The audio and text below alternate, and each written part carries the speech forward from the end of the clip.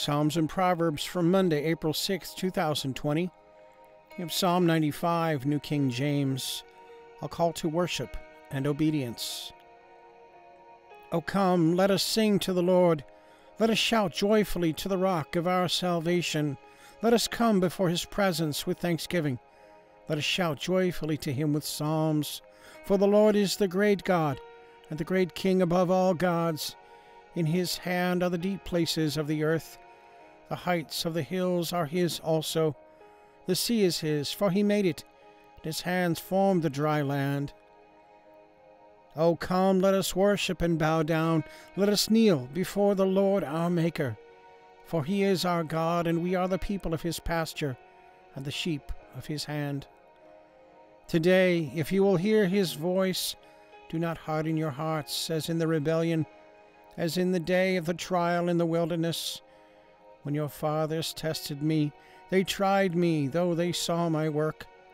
For 40 years I was grieved with that generation, and said, It is a people who go astray in their hearts. They do not know my ways. So I swore in my wrath, they shall not enter my rest. Proverbs 28, New King James, The righteous are bold as a lion. The wicked flee when no one pursues, but the righteous are bold as a lion.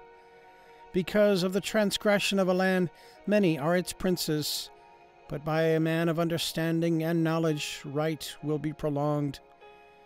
A poor man who oppresses the poor is like a driving rain which leaves no food.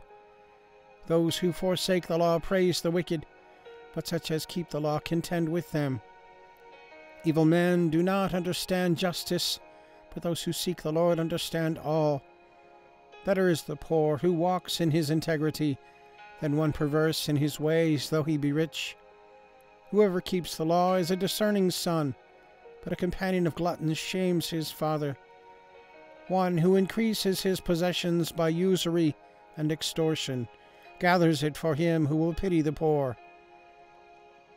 One who turns away his ear from hearing the law, even his prayer is an abomination.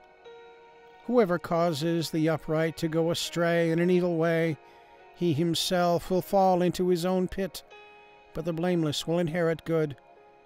The rich man is wise in his own eyes, but the poor who has understanding searches him out.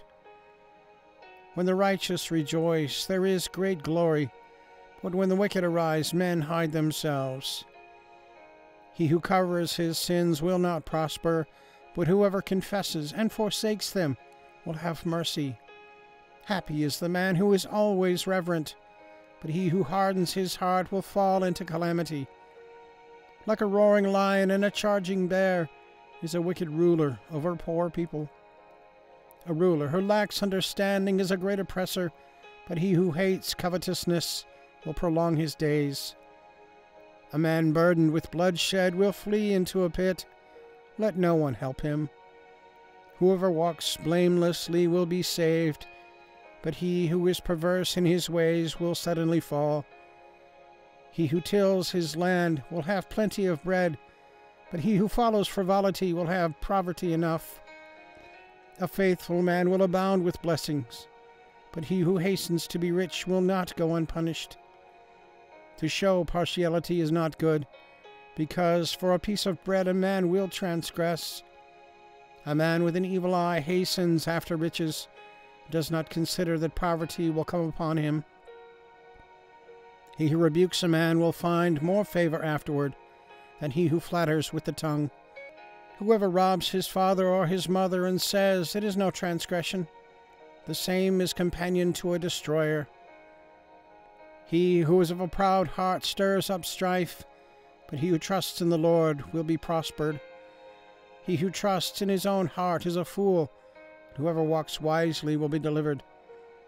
He who gives to the poor will not lack, but he who hides his eyes will have many curses.